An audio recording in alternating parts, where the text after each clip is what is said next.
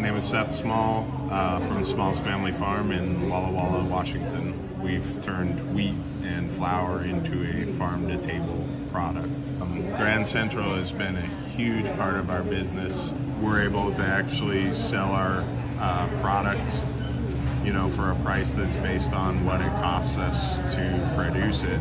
We're really fortunate to have access to this flour that's basically out of our backyard. We get all the information about how the wheat is grown, so I can know anything from what crop rotation, any inputs, the impact it has on the environment. And it's great to have such knowledgeable people who are not only using our product, but also willing to give us input. We have a long, slow process, so we can ferment his flour really for a long time, and it performs really well.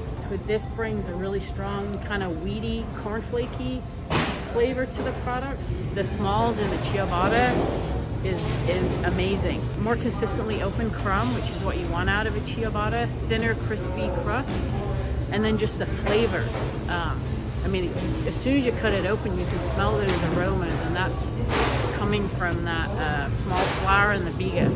But Seth and his family, they want to put in a mill, and to put in a mill is a lot of money, and the way to do that without getting a lot of outside money is to sell a lot of flour. So we have been working with Seth to bring his flour into the bakery as a way to support him, with a view that we may at some point be able to buy bulk flour from him in the future.